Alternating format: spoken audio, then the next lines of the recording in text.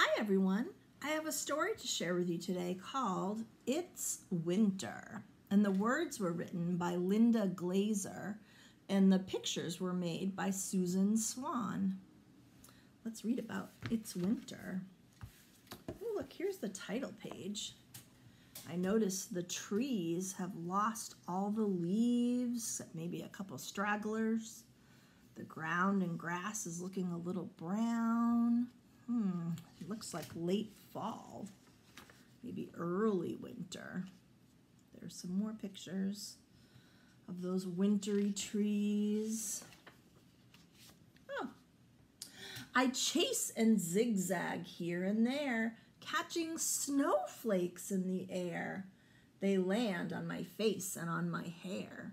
I stick out my tongue and catch one. Yum! Oh, it must be winter. It's starting to snow. Look at what she's wearing to keep her body warm. Mittens, a scarf, some earmuffs, a warm jacket. Those are things you need to stay warm. Flakes and flakes and flakes float down, down, down. Some melt, but some stick when they touch the bare ground. I can hardly wait to wake up and see how deep the snow will finally be.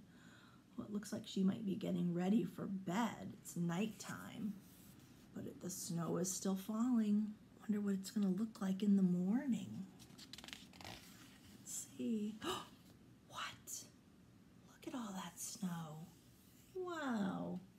We're all bundled up in warm snowsuits with scarves and hats and mittens and boots. The snow's so bright we have to squint. Like this, squint your eyes, look, it's so bright. Each step we take, we sink, sink, sink, making deep footprints. Even the doggy's wearing a sweater to stay warm. See their footprints they're making in the snow? It's winter. We make snow angels and build a snowman and a snow lady. They sparkle brightly in the sun. I don't even feel cold. I'm having so much fun. Bare tree branches reach up high, sketching brown tree patterns in the sky. There's a tap, tap, tap. I look up and see a woodpecker pecking at a tree. There's the woodpecker. There she is making her snow angels. She's laying on the ground and moving her arms and legs, making the snow angel pattern. There's the snowman and snow lady and the woodpecker. My breath comes out in small white puffs. I trudge in my snow boots going squeak, crunch, crunch. The air's so cold, it freezes the hairs inside my nose. Brrr. Ooh, see the puffs of air? Sometimes you can see your breath when it's cold outside. One day, I get a letter from my grandma and grandpa who live down south in Florida. They say it's hot and sunny. Ooh, that seems strange and funny. Our winters are so different, it's hard to believe. But see, here's a photo of them sunning on the beach. That's true. Lots of our books about winter talk about snow and cold, but not everyone lives where there's snow or where it's cold in the winter. Some places are not cold and snowy, but some are.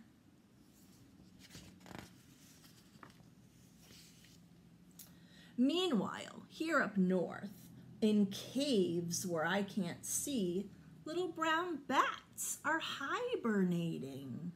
Ooh, they don't eat or move, and they barely breathe.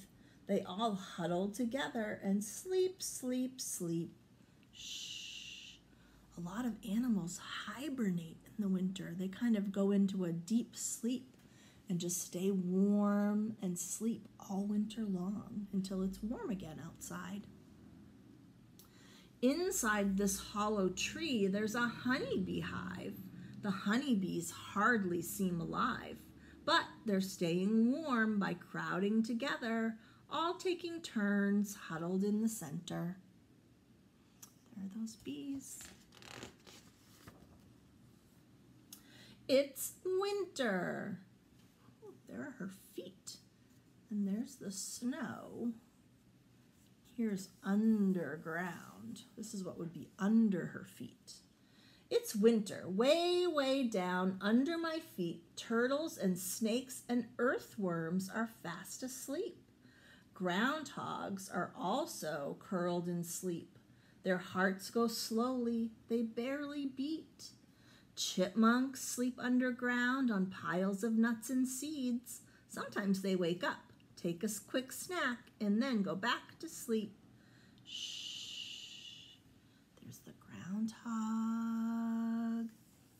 And there's some other little critters, maybe worms. And there's the chipmunk and a snake. They're all hibernating. Oh, there's the worm.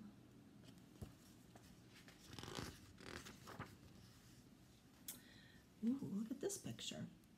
There they are, up on a pond skating, and here's some ice, and this is under the ice. We skate around on the frozen pond, and way under the ice, down in the soft mud, dragonfly nymphs are fast asleep, and so are hibernating frogs. The fish are kind of still swimming around slowly. There are the frogs and the dragonfly nymphs that will grow up to be dragonflies.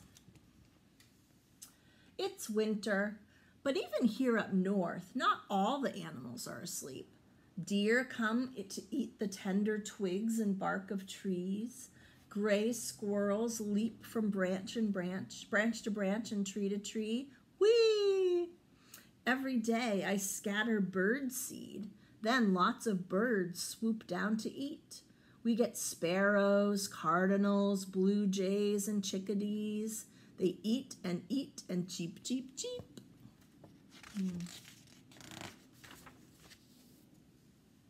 The sun sets early. The days seem short. Even before dinner, it's already dark. We search the night sky for winter constellations. Look up there. I see Orion. There it is right here. The moon glows with a soft, creamy light. And ooh, there's a halo around it tonight. I spot a snowshoe hare. Ooh, where's the snowshoe hare? A hare is another word for rabbit. Oh, there it is. I spot a snowshoe hare just sitting there. Its white coat blends in with the snow, but soon, in the spring, its fur will turn brown to blend with the ground. Isn't that amazing? Some animals change color in the winter to camouflage their body in the snow. One day we notice that some snow is melting. The sun feels stronger. The ground is getting warmer. Soon, very soon, spring will be here, but right now it's still winter.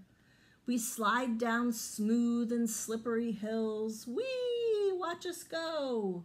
Oh, I hope we get another snow. It's winter, it's winter. Whoopee for winter. So many fun things to do in the winter. I hope you liked that book about winter. I sure did. I love it when it snows, and I really hope we get some snow this winter to play in. So fun. And it looks so beautiful, too. All right, my friends, I will see you soon. Have a good day.